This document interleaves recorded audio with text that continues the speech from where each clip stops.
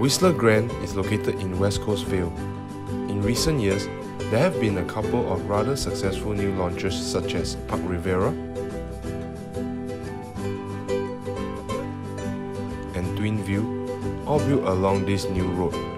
I've been living in West Coast area for the past several years, which is why this review will definitely have some personal experiences in it.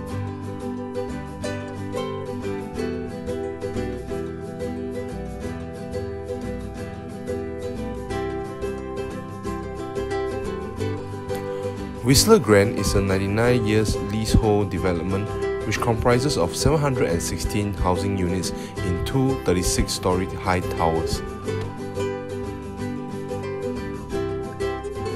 Whistler Grand is located rather deep within the private residential enclave of West Coast.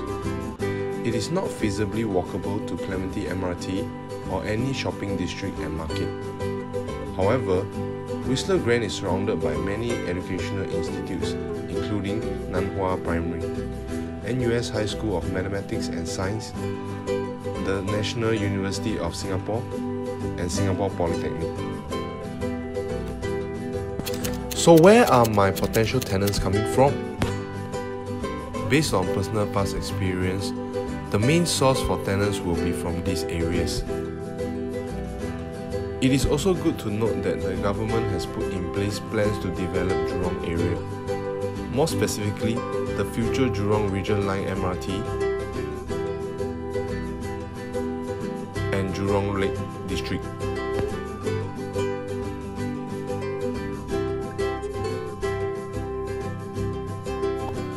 In light of recent en bloc fever, Whistler Grand is within proximity to a few sites confirmed for en bloc sales.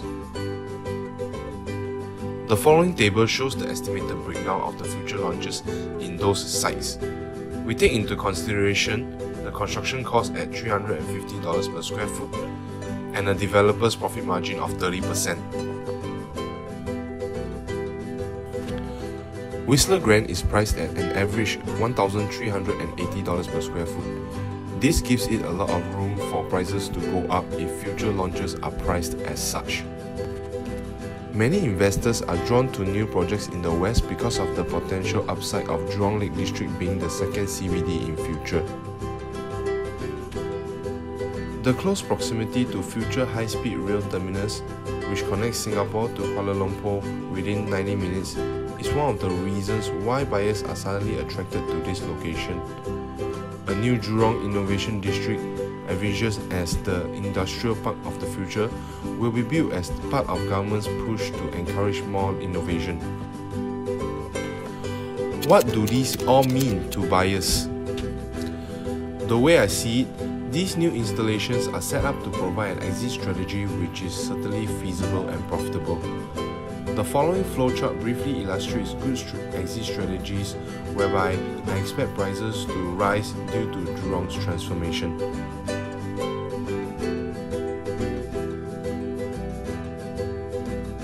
In this comparison between the three projects under construction currently in West Coast Vale, we notice that Whistler Grand is the lowest average per square foot. Price for land in West Coast Vale has been on the rise since October 2016, where Park Rivera was launched. Based on the URA master plan, there is a possibility of more condominiums popping up in the future as there are two residential plots of land still available in West Coast Vale. I believe these two future plots will be sold at higher than $800 per square foot per plot ratio if they were released, and because of the higher land cost, the asking prices will be higher considering it will have unblocked view of Pandan Reservoir, and also the noise from the highway will be blocked by previous projects.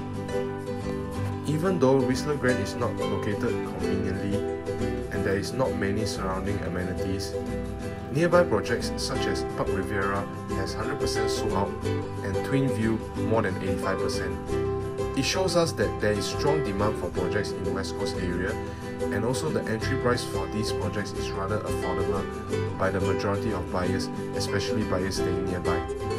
I would recommend this to all West Side residences who are looking to upgrade from HDB to condominium. Interested to find out more?